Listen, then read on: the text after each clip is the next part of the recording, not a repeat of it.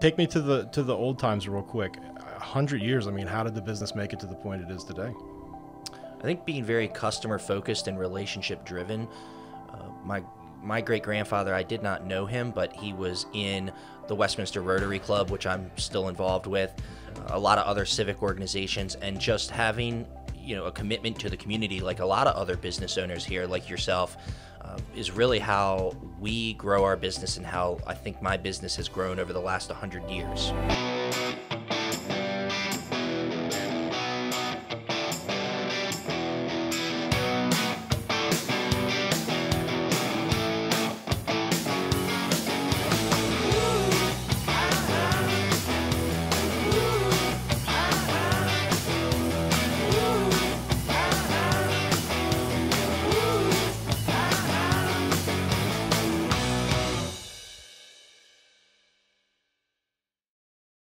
Hello and welcome to Around Town Carroll County Season 2, Episode 1. Welcome back after our little break. Of course, as you know, this is the show about entrepreneurs doing wonderful things right here in our own county and how you too can build a thriving business and live out your own dream instead of being paid to build someone else's. I'm your host, Adam Stoltz, owner of Digital Consulting LLC, a company focused on video marketing and content creation for your business, making your complex video projects simple. If you like what you see and hear today, please be sure to subscribe, like, share, and leave a 5-star rating. You can also donate to our cause right on our homepage at aroundtowncc.com, and we can't thank you enough in advance for your support.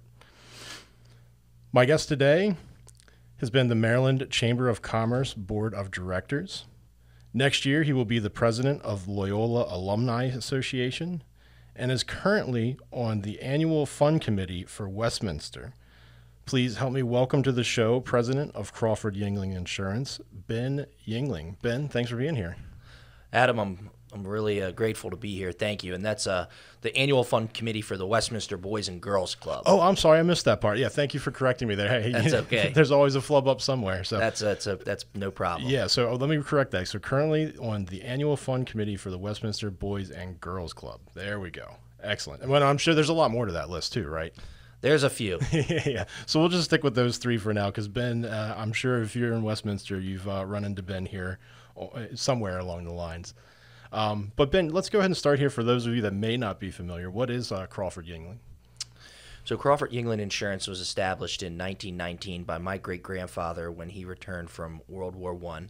And we are a full-service independent insurance agency. And one of the things that we took very seriously during the pandemic, where it gave us some time to sit back and reflect, was we really had to come up with a mission statement, and it is truly guiding and protecting all generations. And we came up with that as a team. And what it means is we have protected the past, over the 101 years now. We are currently protecting, our clients and want to protect, everybody here in Carroll County, yeah. But we're also investing in the future. We're a young company with a wonderful, young team, but we are going to have to continually invest in our people to enhance our future client experience. Yeah. Well, let's take it back to the 100 years there. You guys have been in a business for 100 years, and that doesn't happen without changing and adapting to the times, right? So, take me to the old times real quick. 100 years. How did the business make it to the point it is today? I think being very customer focused and relationship driven. My great grandfather, I did not know him, but he was in the Westminster Rotary Club, which I'm still involved with, a lot of other civic organizations, and just having a commitment to the community like a lot of other business owners here like yourself is really how we grow our business and how I think my business has grown over the last 100 years. Yeah, great. So 101 now, because so I guess it was just last year we came and filmed that for you, the 100-year celebration. I believe it was a year or two ago. Okay. Yes. Whew, crazy. 100. There's some Fortune 500 companies that can't even say they've been around 100 years. So we're very fortunate. Yeah, it's very cool, especially in Westminster here. Very, very neat. So let's talk about the fact that you're an independent insurance agent. What makes that so different from everyone else that's going to go out and shop around with? So independence is a wonderful thing. It means that we represent multiple different insurance carriers, so we can, guide you on what the coverages are. Different carriers, not all insurance carriers are the same, right? And we can also make sure that your pricing is competitive by representing, I believe we represent about 10 different insurance carriers now. So independence is a big thing. Our proactiveness is also a big. During COVID, we decided that we recognize that our competition, nationally and locally, are very much reactive. And I was actually having this conversation with somebody yesterday. You call, you get good service, which is great, but that's a reactive relationship where we contact every client every single year via text, email, phone call, and we want to make sure that we're touching them in a proactive way. So that independence combined with the proactiveness and our investment in our technology, the ease of doing business, you have a lot of choices. I mean, you can't turn the television on without seeing, the Geicos, the Nationwides, the State Farms. Yeah. So our investment in the client experience and making it easy to communicate and do business with us is also incredibly important. And that's really how coming back to the mission statement of guiding and protecting all generations is the next generation of people. They want that ease of doing business. So we have to make it easy to do business with them, but at the same time, we want to create that personal touch. Right. Well, and I'm glad you talked too about, it's about the client and the relationships, because we talked about that a lot in season 1 with Greg and Nick from Atlas Premier. Sure. And they said, with all this technology coming up, the only way to survive is going to be to have those relationships with people that you're not going to get with AI. You're not going to get with a computer. So I think it's very smart that you guys have headed in that direction of, look, it's all about well, I guess you've always been about the relationships, right? I mean, and Insurance is pretty much just all relationship based. We have, and Greg and Nick are great guys, and they and even in their business, you see, as they said, a lot of AI, a lot of, and so we're both in professional services businesses, right. And so they have heavy competition, as do we. So yes, the relationship and using the technology, but also keeping that personal touch is utmost important. And it's impressive, guys like Greg and Nick, are able to compete obviously very well in a very competitive marketplace. Well, and let's talk about this, because I'm sure when I talk to a lot of people I know that are working in a business with their parents or whatever, there can be some butting of heads, especially when the generational difference. How was it trying to get your dad to come along with all the technology and saying, I want to bring this new, when you started to, you kind of assert yourself here a little more, because now you own the business from your dad, correct? Yes. So before he let that go, how did you get your dad to say, hey, come on, we need to invest in some new stuff? I'm very fortunate that my father and I, for the last 11 years, has had a wonderful working relationship.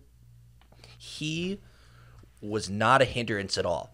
So that's not to say that he didn't challenge my ideas and decisions, but ultimately, after the first 4 to 5 years, he turned those decisions over to me. So challenging those decisions was normal, but it was my decision. So he really has empowered me. He empowered me before I even bought the company to take the company to the next level, and I am grateful for that, because as you mentioned, that is not the case with a lot of family businesses, and I have a lot of relationships with family businesses, and we have those next generations of business owners.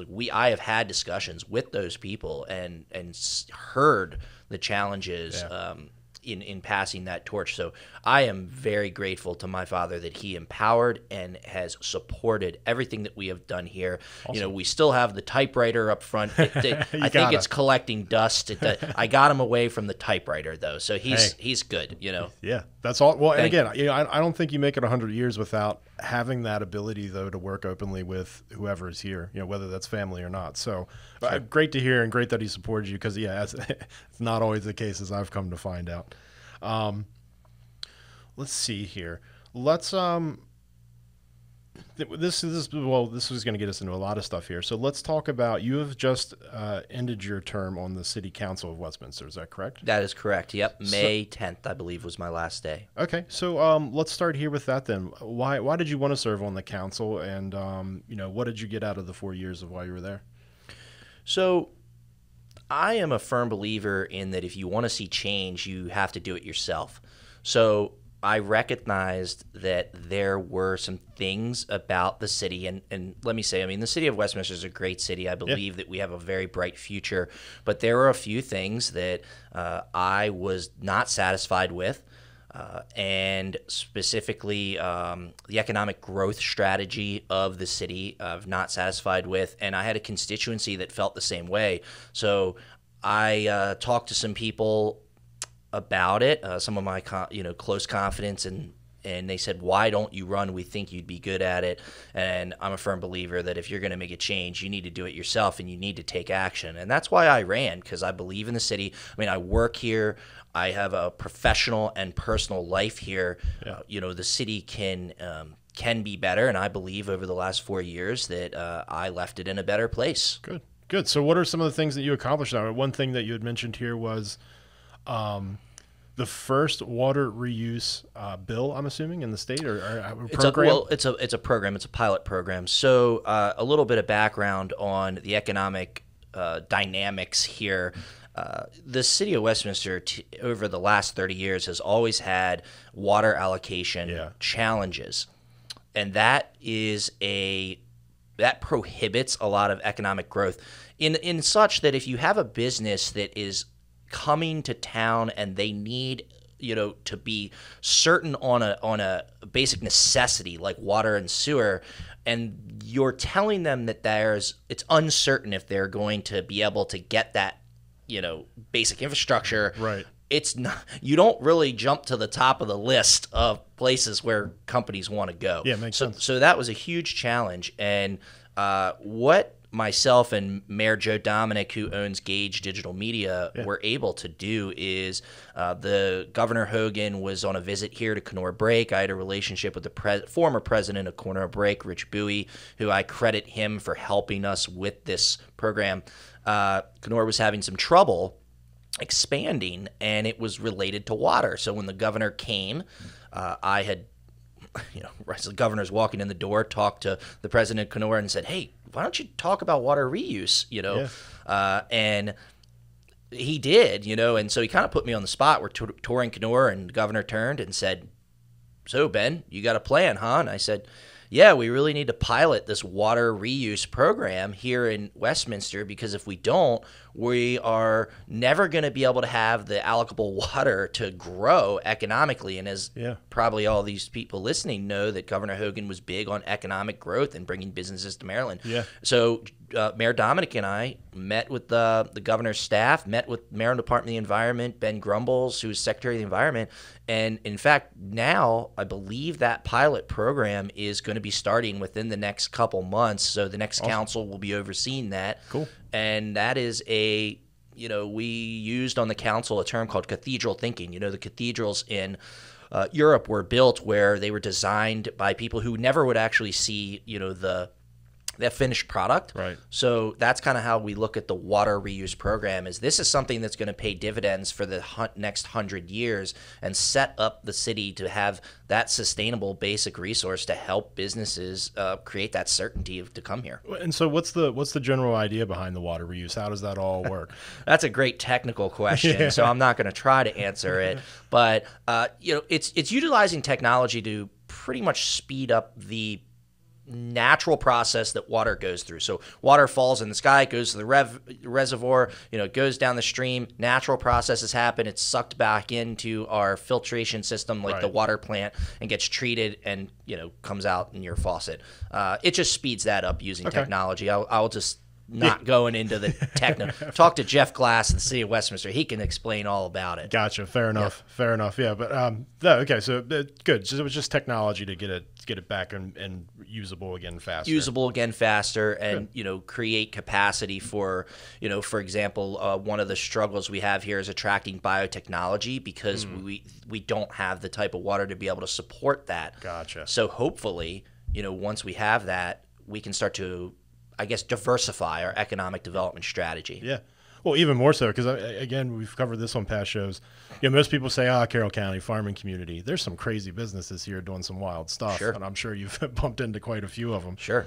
I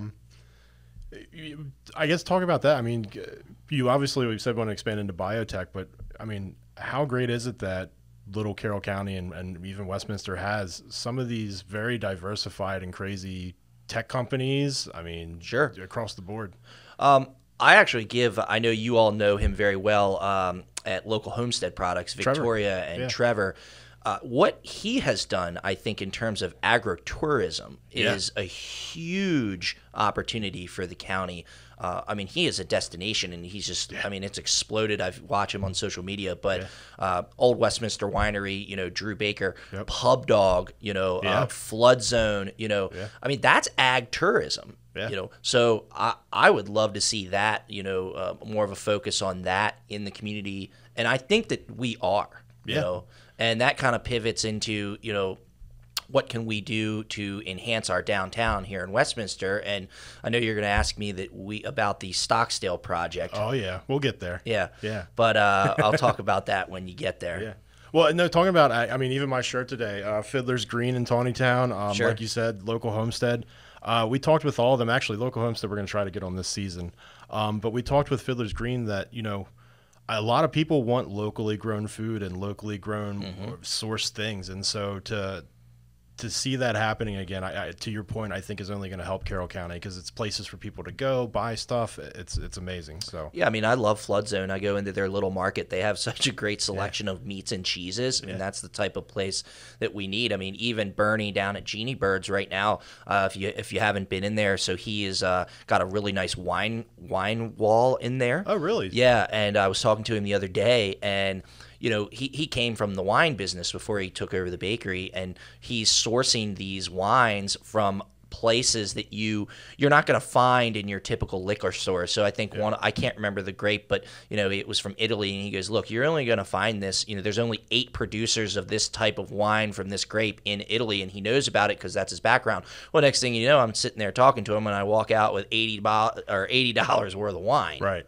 But good wine, I'm sure. But good wine, that local small and that batch. boutique spot, is exactly what downtown and Carroll County needs, and you're seeing that, and that's exciting. Yeah, definitely. Yeah, you see cool little businesses popping up everywhere, and let's just stick on Carroll County for now because a lot of all other guests have said, I mean, the reason they're here is because of the business community, super supportive, everybody.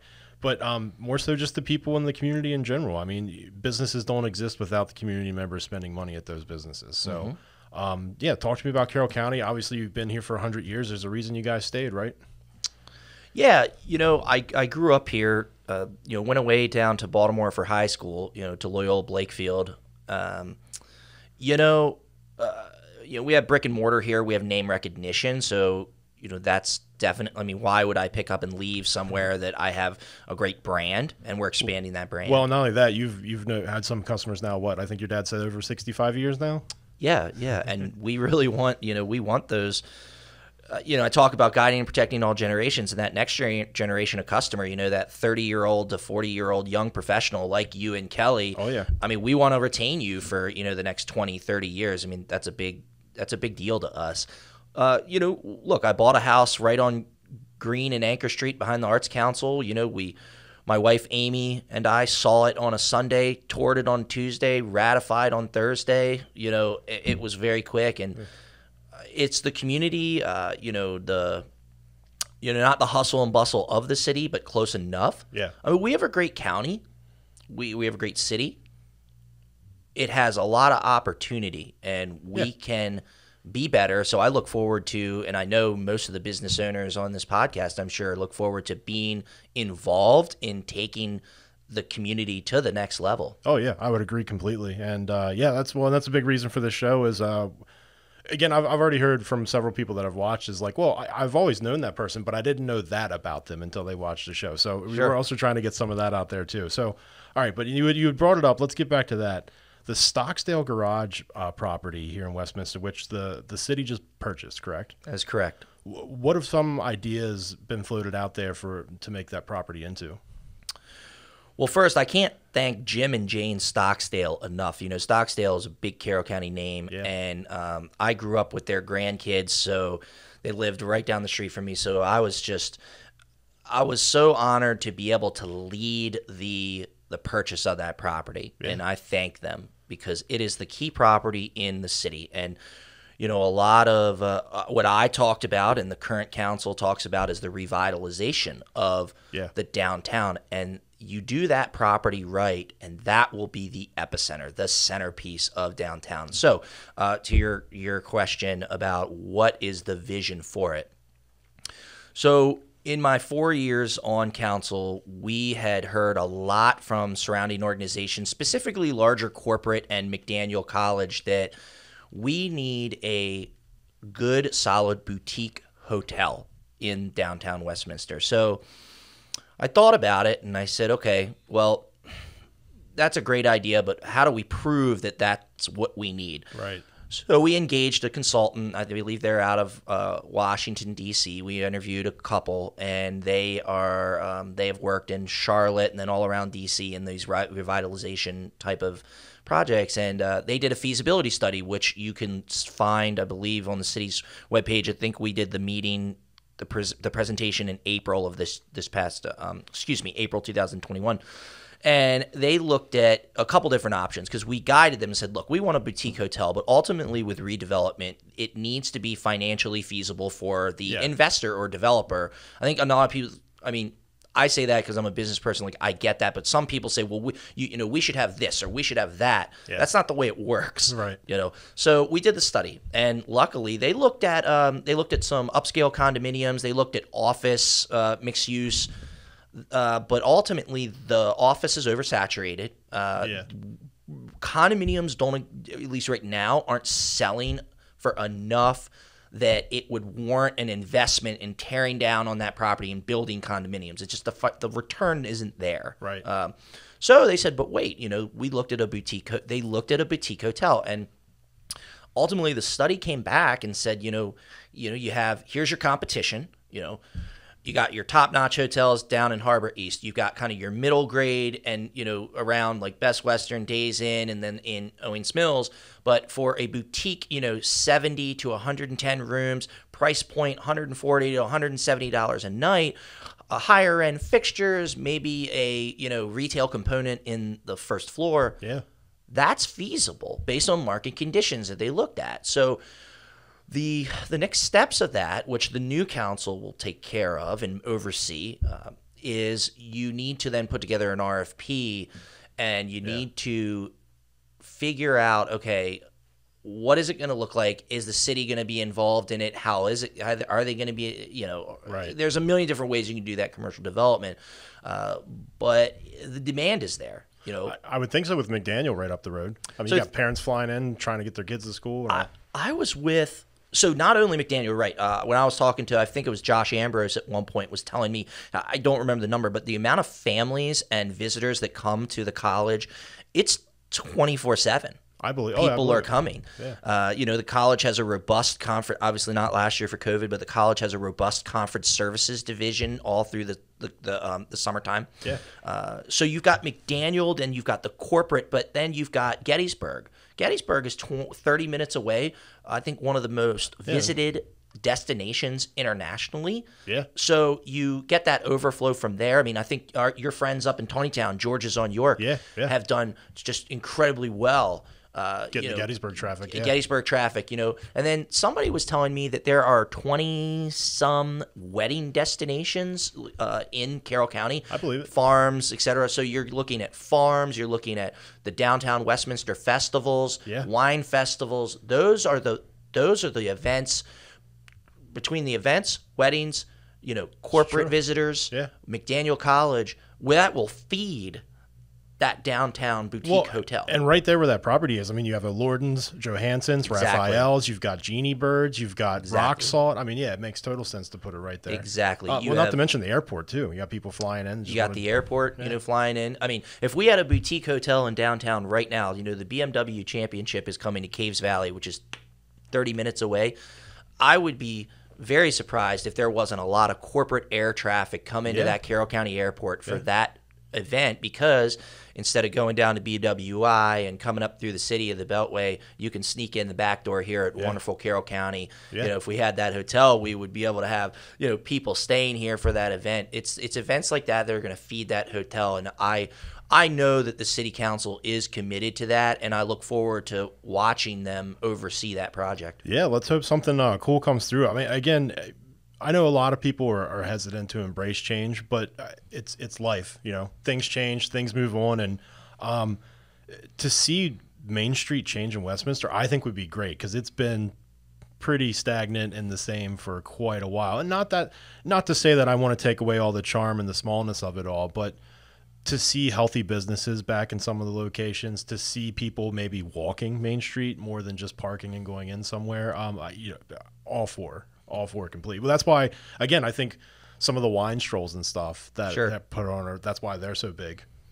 Absolutely. And those wine strolls, it's going back to the boutique hotel, I would venture to say that hotel would be full, especially being right down there. Those people then, they're going to stay overnight. They're going to go out to Lorden's and go out to, Artisan Wine Company, and then they're going to go to Genie Bird the next day for breakfast, or go to Johansson's for breakfast, maybe stop by Cultivated, pick something up. Yeah. So it creates just that synergy and epicenter for downtown, like you're talking about. Well, and you can walk everywhere from that hotel, because right now the hotels are outside of the downtown limits, so you're driving. That's a problem. Yeah. Well, yeah. If you're trying to have a good night and be responsible, sure, being able to walk back to your lodgings would definitely be helpful. Mm-hmm. Let's see here. This may seem funny to some, but I like how you brought it back though. So you golf a lot. And it's obviously that you love it, but there's a real business reason behind it, right? Sure. So talk to us about golf and how you use it as a business tool. Sure. So my grandfather, who was the second generation, was a avid golfer. He was a very good golfer, much better than I am. He's had a couple hole-in-ones, and he was a golfer at Wakefield Valley. And, I never got to play with him because I got into the game late. I think I was about 19 or 20, and he had passed away by then. But he developed a ton of relationships by playing golf with people, because you think about it, where you go to a lunch, or you have an appointment here in a conference room, or you see somebody at an event, you have an hour max with them. I mean, an hour to lunch, maybe 5-10 minutes in a crowded room. Here in a conference room, you have an hour maybe. On a golf course, you have 4 hours. Easier to get through the small talk. Exactly. Get into the real. Exactly. Real stuff, you have 4 hours, and it's not just about doing business. In my it is and it isn't. It's about building a relationship with somebody. So normally my golf rounds, I golf almost every Friday afternoon, but it's reserved for clients, referral partners, and prospects, that people who I want to get to know better. And you really get to know somebody on the golf course from, A to Z. You get to know about their family, about their history, what they like, and then you have a common interest, being golf. So it's been a great tool. And, it's funny, a lot of the times the business is done very, very quickly on the course. I'll be standing on hole 7, and so you're in the insurance business. Yeah, we own a business, and we want you to look at our stuff because yada yada yada, whatever reason they give. And it's like, yep, okay, sounds good, follow up with you on Monday. And that's how it's done. Right. And then you go back to playing golf and having some cocktails and building a personable relationship with them. Right. Well, we're going to get back to relationships real quick, though. I do have to thank my new sponsor for Season 2, who I know you're familiar with. To all those of you watching, though, the new sponsor is Target and Community Educational Services. And Target is a client of mine, and I've been a fan of theirs for many years, and we can't thank them enough for their support, and more importantly, their belief in us and what we're trying to accomplish here. For those of you that don't know, Target Community and Educational Services is a wonderful nonprofit in Carroll County, striving to enhance the lives of people with disabilities. Through their Human Services graduate program at McDaniel College, you too can have a life-changing experience of working with these amazing people while getting your master's. You can find out more about their graduate program at mcdaniel.edu or at Target's website at targetcommunity.org. And while you're there, think about donating directly to Target Community and help to enhance the lives of people with disabilities. So I know you're familiar with Target, and just an awesome organization. They really are a fantastic organization. Target, ARC, Change / Penmar. Yep. The support for developmental disabilities is is amazing around here, and I can relate directly to that because I have a cousin who I'm very close with who's a 40-year-old that has a developmental disability, and he lives out of state, and the state that he lives in does not have services like this, and we're trying to get him to come up here and start that process, but it really hits home with me because it's such a invaluable service, and it really helps people because I see it from my cousin that he greatly needs something like that. So kudos to Target and all those other organizations. Yeah. Well, and even back to your McDaniel, they even the McDaniel program there. I'll read this off real quick. The Human Services Management program there. If you go there, it's a 30 credit program where they give you an 80% tuition scholarship, an annual stipend of $26,000, and while you're in the program, you get free room and board. So if you're trying to get a master's in Human Services Management, that's definitely the one you want to look into. So. But let's jump back to relationships here because I think this is big for anyone trying to run a business or start a business. Because I know when I started, you saw me start popping up with Kelly at networking events. I would get frustrated because I would meet someone and be like, oh, well, they're obviously going to email me or talk to me.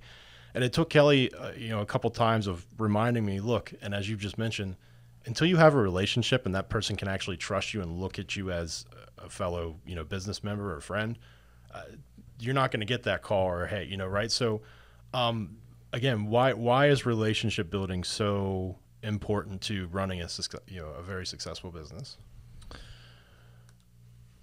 I think because people do business with people who they like and have common interests. Yeah. So that's pretty much how I look at the relationship is, if people like you, they trust you, you have a common interest, that's how you build a relationship, and they'll do business with you. I mean, relationships are formed at so many different levels. Yeah. You can have a relationship, and I'll bring it back to golf, for example.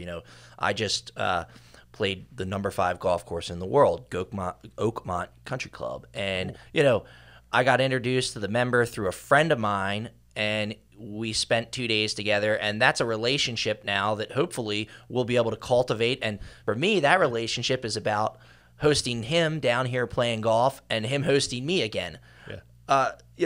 Probably not going to end up doing any business with him, but that's still a relationship. Yeah. Somebody else, you can and reach then out you to. have the relationship that's the business relationship. You have the relationship that is, hey, would you mind putting in a good word for this potential client, even though you don't do business with me because you like me and I'm a trustworthy guy? Yeah. That's a relationship too. Yeah. Relationship isn't all about just exchanging goods and services. There's so much more to it. Yeah. No, I'm glad you brought that up because, someone doesn't want to use you for your services. But they end up being a great person, as you just mentioned. You don't know what someone else can get you involved in, and you don't know who someone else knows, or more importantly, what someone else knows, right? Because hearing that different point of view or hearing someone think of your problem from a different angle, how has that helped you? Because I'm sure while you're out on the golf course, somebody's like, you know what, Ben, I hear what you're saying, but you should probably look at this direction, right?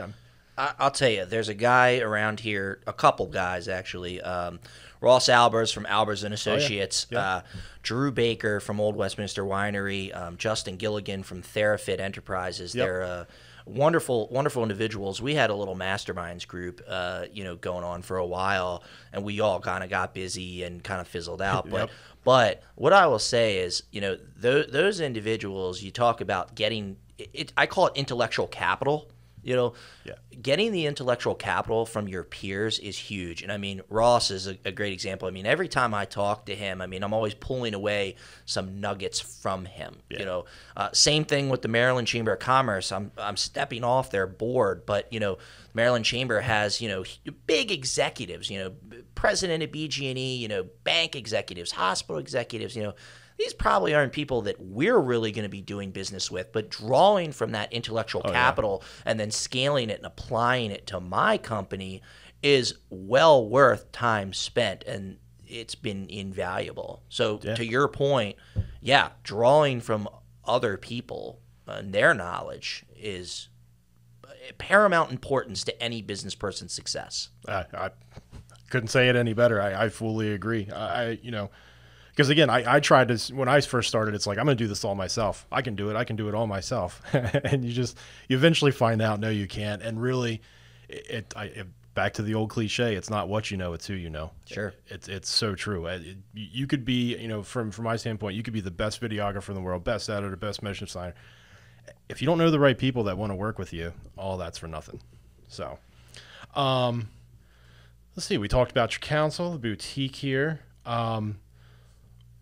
Let's talk about, what kind of businesses would call Crawford Yingling Insurance, or even maybe not just what families. So what's the broad range that you offer here? What can you cover for people that give you a call? I'd like to say anything, but we niche very well on personal line clients. We really target the young professional, that 30 to 45-year-old. Now, that's not saying that we don't help people who are in the 50 to 70s, older, but our focus is that young professional who a lot of the times are with one of the national brands, that you see on television all the time, but they're acquiring assets. They might have a family. They're starting to, maybe buy rental properties, and they just want a little bit more guidance. I always come back to mission statement, guidance on how do they protect their future. Yeah. So those are great, referrals. In fact, we do a lot of geo-targeted advertising to that, consumer.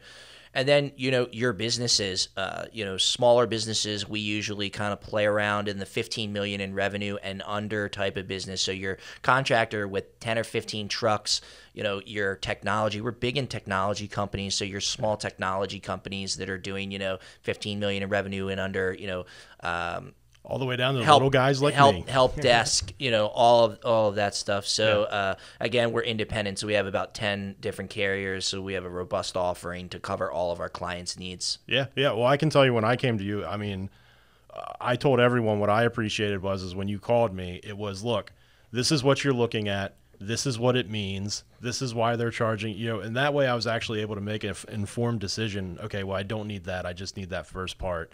Let's roll with that. You had me a proposal. Well, what am I looking for? Not a proposal, but you had me a plan here. Yeah. You had it ready to go in a day or two. Because I told you I need it quick to get a job, and it was handled quickly. So absolutely awesome. And it makes sense to have that niche because there are plenty of people. And again, a point behind this show, I think there's a lot of people that have realized it's better to work for yourself. It's time to start a business instead of trying to go out and work that 9 to 5. Which again, I think is why you're seeing the little farmettes pop up, all the like the Trevor and Victorias of the world, as well as the Westminster wineries of the world. So yeah, really, really good. What else can we talk about here? Anything else you want to bring up? Yeah, so I want to talk about our relationship with McDaniel College. Yeah, please do, absolutely. So their former president who just left, I think a week or so ago, President Roger Casey, when he first came to McDaniel, he one of the things he wanted to do, he created the McDaniel Commitment. Okay. And part of the McDaniel Commitment was to ensure that students had real life work experience when they graduated. Yeah. So Josh Ambrose, Dan Schaefer, Professor Gavin, and a few others have really done a great job of funneling interns to our organization. And I believe we've had about 8 of them over the last 4 or 5 years. Okay. And right now, actually, one of those interns is our marketing director. And we have seen our interns go on to be incredibly successful in different fields. So I'll use one of them. Her name's Sabrina Donick. I think she was our first one, but she's a project manager for some huge Swedish conglomerate, like Swedish construction conglomerate. Right. Nice. And she got in because she had insurance experience and she had compliance. And she was in their insurance compliance department. That's how she got into this company.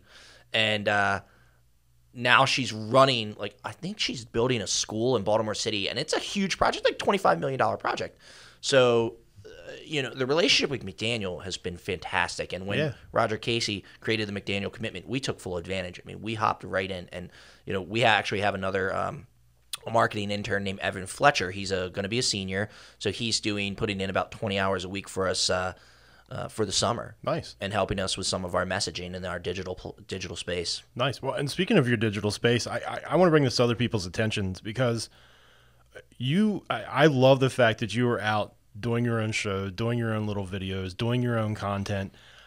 I try to tell people, look, even if you're not doing the level of stuff I'm doing with the crazy toys and all this, be doing what you're. I mean, I can't tell people enough, like, what you're doing is awesome. The fact that you're putting yourself out there, making your videos, making your content, and getting your interns to help you with all this. I mean, man, more people should follow suit. And can you talk about how your content creations help grow your business? Well, so to your point, if you're a small business that's not putting out content, you're behind. Yeah. I look at I keep coming back to like local Homestead, man. Their content's great. Yeah, they do a heck of a job. I mean, it's impressive. Yeah. And you see it with their social media following. It has helped my business. So we're in the middle right now of doing these little minute clips that are called claims and coverage.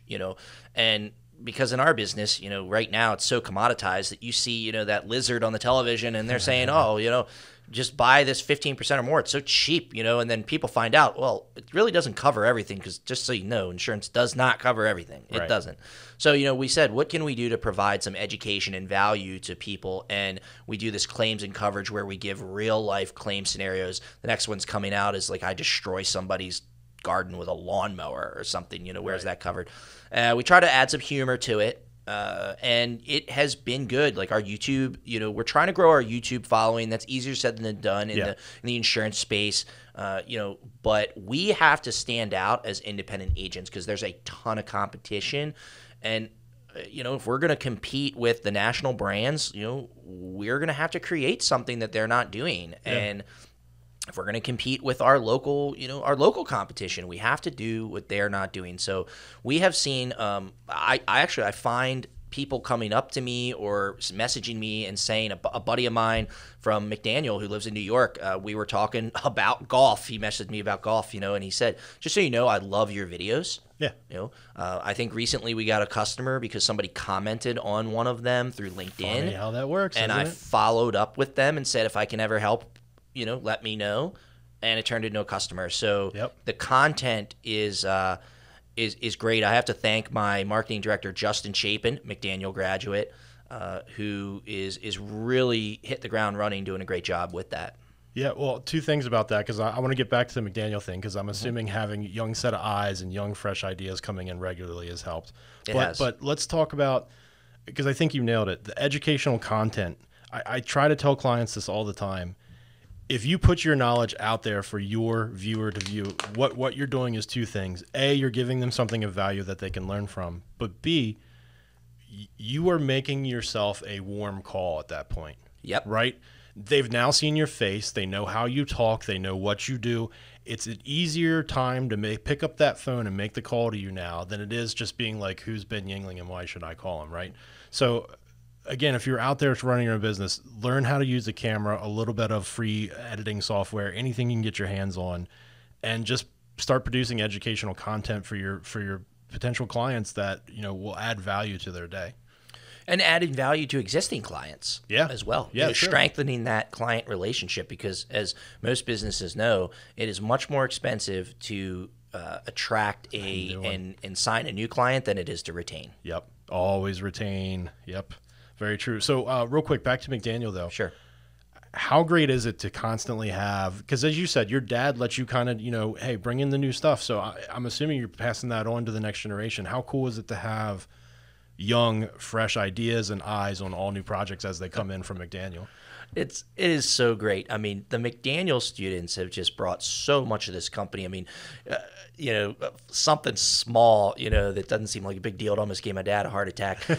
We bought a ping pong table for the office. Oh, yeah. So one of my McDaniel interns says, man, we need to get a ping pong table. I was like, why? He goes, because we're sitting in an office, for an hour and a half or, in a meeting and we're just burnt out. We're trying to figure out, X, Y, and Z. You need some time to decompress and just be you. So we got this ping pong table, and we'll play a couple games of ping pong, here and there, decompress, and then get back to it. So that kind of stuff is exciting. Yeah. Yeah. Hey, change up the day. Well, and I mean, change it up. Yeah. It's the whole Google thing. Now, have you guys embraced any remote work yet? We have, yeah. So my longtime team member Jennifer Trimble, we made her remote during COVID because we had to. We wanted to split the office, and she just hit the ground running. I mean, she's in Frederick, so we cut a commute, an hour and a half commute to nothing. And we're so well set up technologically that it's almost as if she's here. I mean, we have Zooms with her a couple times a week, but she's happy, we're happy, she's productive. I think she's coming into the office tomorrow. We're doing a little team event, but so remote work is huge, and I know that just the world is found that out. They were forced to, just like we were. We were forced to do that, and turns out to be wonderful. Yeah, well, I actually met up with an old business I used to work for the other day, and I told him, I said, go figure, as soon as I start my business, because I got sick of going into a 9-to-5, you all go work from home, and I probably would have worked out better there had it been a work from home thing at the time. But yeah, I think the next generation is looking for that. Yeah, you're not going to get anyone from the next generation that says, yeah, let me work 40 hours a week straight, 9-to-5 every day. I mean, some companies are going to have to, but sure. I don't know. I think times are changing, and the internet and the gigabyte internet that we have in Westminster, all that stuff, I mean, it just allows you to work from anywhere and do anything that you want to do. Mm-hmm. So did you have, out of curiosity, did you have anything to do with the autonomous vehicle corridor? I didn't. It's an interesting project. Yeah. I did go to the ribbon cutting, but no, that was not my project. That was definitely Graham Dodge, the executive director of Magic. That was his brainchild. And I love, though, that he put the renderings of, Westminster Hotel on the side of that Stocksdale property, with like the autonomous vehicle being docked there. I don't know if the developer will work for the developer, but it's certainly an ambitious project. I look forward to following. That would be cool to be able to hop in an autonomous vehicle, have you take you wherever we need to go in the city. Yeah, definitely be very cool. It's very ambitious. Yeah. Well, hey, you know what? Things don't, you got to dream big, right? That's part of the reason I started this show. So my mentor said to me, you know what, Adam, whatever you think of, dream bigger. So sure. Absolutely. If you're not dreaming big, what are we doing here? So, well, we're running up on an hour here, but before we go, where can everybody find you and your business? So we're located downtown Westminster, right across from Rock Salt Grill. So come in, play a game of ping pong, hang out. Yeah. We're going to be getting some new furniture, kind of have a more laid-back feel here. We're also on LinkedIn. We're on Facebook. We subscribe, to our YouTube page. Check out our YouTube videos that are posted on social media. Comment on them, like them. Some of them are funny. Some of them are serious. So we're all over social media, website, CrawfordYingling.com.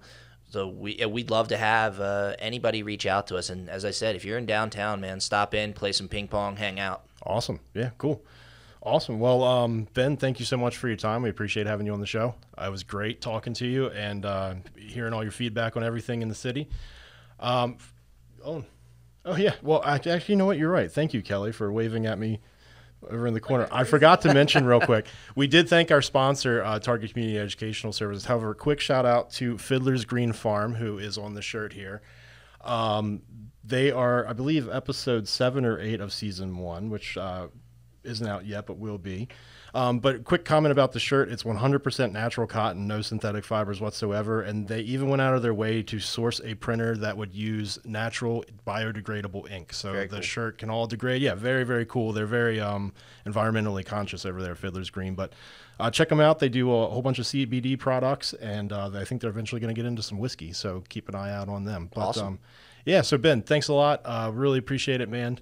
And we'll be sure to catch up with you again. Absolutely. It's always a pleasure, Adam. Yeah. Thank you. Awesome. And for those of you watching and listening today, please be sure to subscribe, like, share, leave a 5-star rating. And don't forget, you can also donate to our cause right on our homepage at aroundtowncc.com. We can't thank you enough in advance for your support. Take care, be good to one another, and we'll see you on the next episode.